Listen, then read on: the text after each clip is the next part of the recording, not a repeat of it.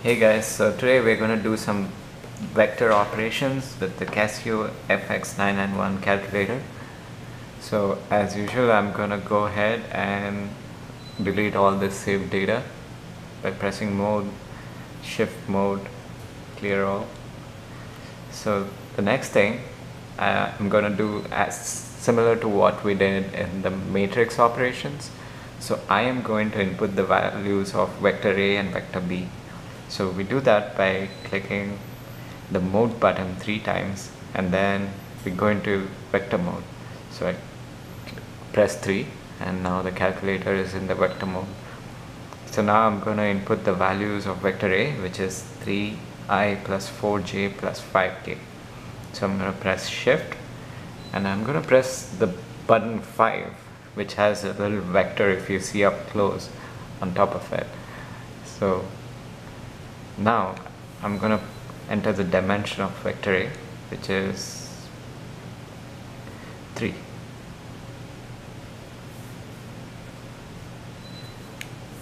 Alright, so now it's going to ask me for the coefficients. So the first coefficient is 3, so it's 3i plus 4j plus 5k. So vector A is inputted. Now I'm going to input the values of vector B. So I'm going to do it the same way, shift, press 5, press dimensions. I select vector B by clicking 2, and vector B is also going to be a 3-dimensional vector, and it's going to be 2i plus 4j plus 6k. So vector A and vector B is inputted in the calculator memory. So now we are going to do some operations like dot product and cross product.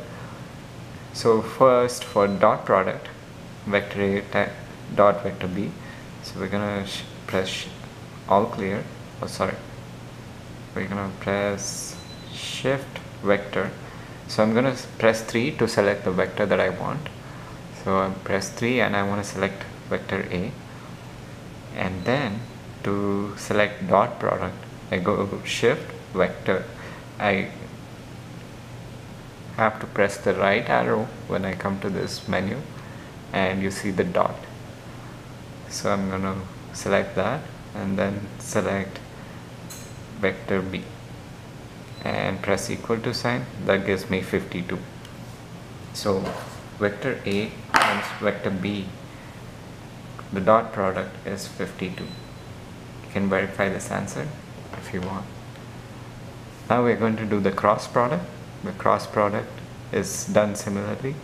So I'm going to insert a parenthesis just for safety. I'm going to select vector A, and for cross product it's a simple multiplication sign, and then I'm going to select vector B. So vector A cross vector B is 4i minus 8j plus 4k. So that is vector A times vector B.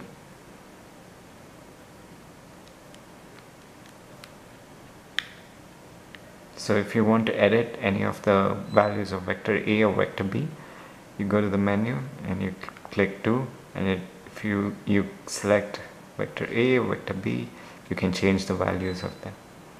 So that is it with vector operations.